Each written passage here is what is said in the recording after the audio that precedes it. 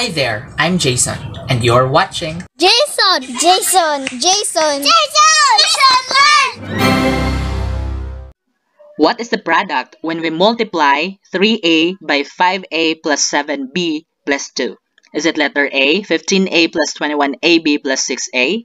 Or letter B, 15a squared plus 21b plus 6? Or letter C, 15a squared plus 21ab plus 6a?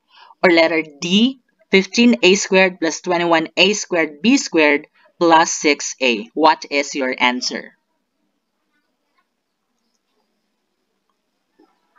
So in order for you to answer this particular question correctly, all you just have to do is to follow the distributive law. So how does distributive law work? So all you just have to do is just to distribute this term to each of these terms by multiplying this to every term. So you're just gonna have to multiply 3a by 5a, and then 3a by 7b, and then 3a by 2. So 3a times 5a, that's 15a squared, and then 3a times positive 7b, that's 21ab, and then 3a times 2, that's 6a. So therefore 3a times 5a plus 7b plus 2 is 15a squared plus 21ab plus 6a. So this is now our answer for that particular question. So going back, so the correct answer for this particular question is letter C. Now let's try this second question for you to understand the concept of the distributive law much better.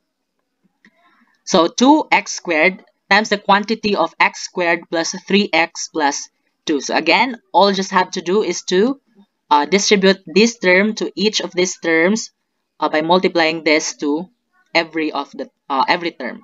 So 2x squared times x squared, that's 2x to the power of 4. 2x squared times positive 3x, that's 6x cubed.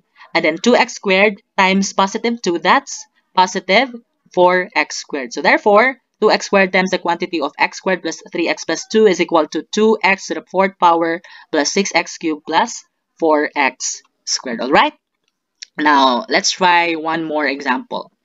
How about this? So 4mn squared times the quantity of 3m squared n plus 7mo plus 2no cubed. So again, ato lang ning i-distribute by multiplying this to each of these terms. So 4mn squared times 3m squared n, that's 4 times 3, that's 12. And then m times m squared, that's m cubed. N squared times n, that's n cubed. So all you just have to do is to recall your knowledge to the different laws of exponent.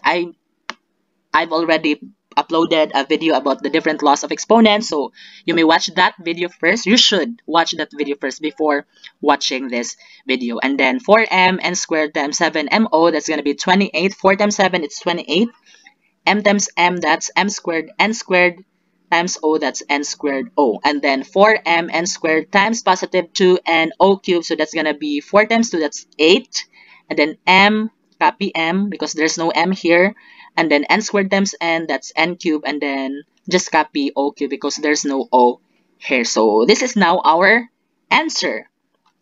As you can see, we cannot combine any of these terms because their variables are different. So as what you can see, their literal coefficients are different. So this is m cubed, this is m squared, and this is m lang. So lahi-lahi sila og mga exponents. So this is now our final answer. 4mn squared times the quantity of 3m squared n plus 7mo plus 2no cubed is equal to 12m cubed n cubed plus 28 m squared n squared o plus 8m n cubed o cubed. Now this time, I want you to try this one. Try to multiply 2c squared by c squared d plus 6cd plus 5d squared. And you may comment your answer in the comment section below. That's all for now. Thank you. More power and let's keep learning.